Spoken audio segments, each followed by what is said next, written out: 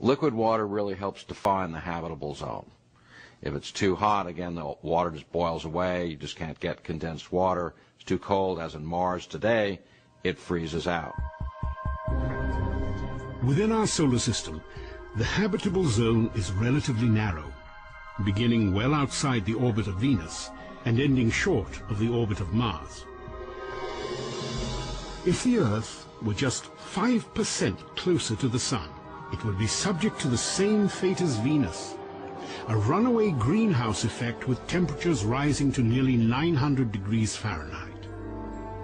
Conversely, if the Earth were 20% farther from its home star, carbon dioxide clouds would form in its upper atmosphere, initiating the cycle of ice and cold that has sterilized Mars. The presence of liquid water is a necessary condition for life, but it's not a sufficient condition. After all, there may be liquid water under the frozen surfaces of Mars and Jupiter's moon Europa, but there's very little chance that complex life exists in either of these places. You see, contrary to what the Copernican principle might suggest, the recipe for life is much more complex than just add water. If a recipe for a planet capable of supporting complex life really did exist, then what ingredients, beyond liquid water, might be required? The list of necessary factors continues to grow. We live on this paper-thin crust. If the Earth's crust were significantly thicker, then plate tectonic recycling could not take place. The Earth's crust varies in thickness from about 4 to 30 miles. It consists of more than a dozen tectonic plates that are in constant motion. This dynamic geology regulates the planet's interior temperature, recycles carbon, mixes chemical elements essential to living organisms, and shapes the continents. Deep within the Earth's interior, the movement of liquid iron generates a protective magnetic field essential to complex life. If our planet was smaller, its magnetic field would be weaker, allowing the solar wind to strip away our atmosphere, slowly transforming the Earth into a dead, barren world much like Mars.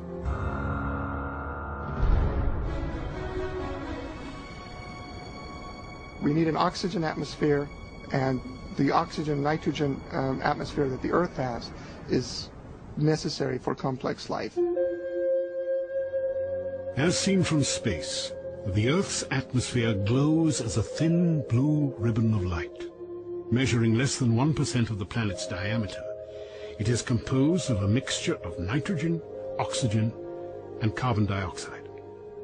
As a result, our atmosphere ensures a temperate climate, protection from the sun's radiation, and the correct combination of gases necessary for liquid water and complex life.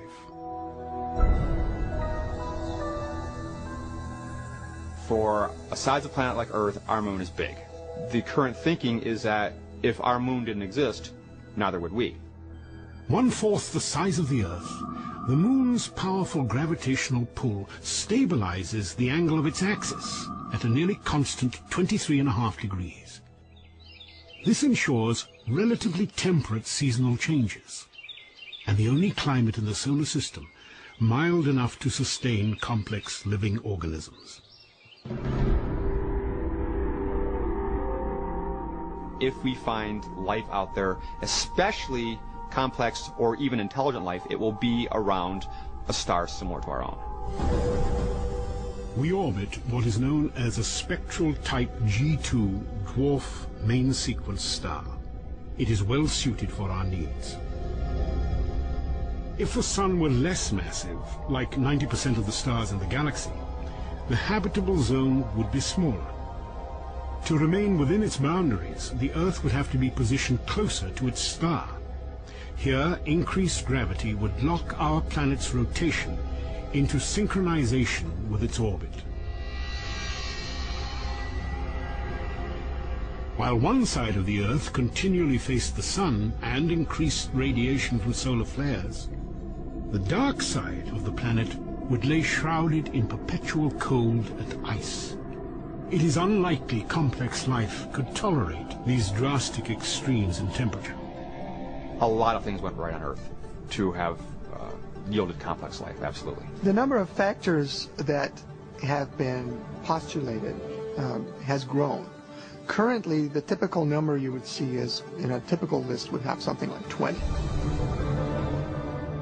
We find that we need to be at the right location in the galaxy, that we're inside the circumstellar habitable zone of a star, that we're in a planetary system with giant planets that can shield the inner planets from too many comet impacts, that we're orbiting the right kind of star that's not too cool or not too hot, that we're on a planet that has a moon that can stabilize the tilt of its axis, that we're on a planet that's a terrestrial planet, a planet that has a crust that's just thick enough that it can maintain plate tectonic activity, that has enough heat in its interior that it's still circulating its liquid iron core so it can generate a magnetic field, that it has an atmosphere that has enough oxygen to allow for complex organisms to survive, that it has enough water and enough continents to allow for the diversity of life or an active biosphere that you need to support complex creatures such as ourselves. All these factors have to be met at one place and time in the galaxy if you're going to have a planet as habitable as the Earth, which you need for complex and even technological life. In an attempt to estimate the probability of attaining this combination of factors simultaneously, some researchers have developed equations assigning a conservative 1 in 10 value to each factor deemed necessary for advanced life. If every element has to be there at the same time, you have to multiply the probabilities, and that's what makes the probability at the end so small. You've got 10% of this and 10% of that, and these things rapidly multiply to exceedingly small numbers. The numbers on the order of 10 to minus 15, which is 1/1000th of 1 trillion. And it's a number like that that you have to compare to the 100 billion stars that are in the galaxy. 100 billion is a very large number, but 1,000th of a trillionth is much, much smaller. On their face value, these probabilities are speaking. What they're telling us is this can't happen, or this is very unlikely to happen in the galaxy. And that's where the evidence is pushing us. There are many probabilistic resources in the galaxy, but on the other side of the coin are all these factors that you need. You have to get just right in order to have just one habitable planet like the Earth. And that leads me to conclude that yes, we're rare in the galaxy. While a growing body of scientific evidence may support this hypothesis, does the possibility that our planet is rare within the galaxy imply anything about its significance? Recently, astronomer Donald Brownlee considered this question in the best-selling book Rare Earth: Why Complex Life is Uncommon in the Universe. There's a general feeling that nature wants to make Earth-like planets, and that naturally that life will evolve on them and naturally evolve to something like us. And yet the conditions, the environmental conditions on the planet that would allow more complex creatures similar to people or plants and animals is very rare. And so we wrote the book Rare Earth to point out that the Earth is actually a rather special place. Brownlee contends that while relatively simple microbial life may thrive on planets throughout the universe, planets capable of sustaining complex life are exceedingly uncommon. Well, the entire universe is highly hostile to life. If you compare all the known places in the universe, none of them compare to Earth. We live in a very special environment that provides what we need, provides air, provides food, stable conditions, so that the Earth is almost like a giant organism where its systems are interacting in a way that allows animals to survive. But the real question is, why did this happen? Was it just a matter of luck or not? If you look at thousands of planets, only a small fraction of them, very small fraction, will be truly Earth-like.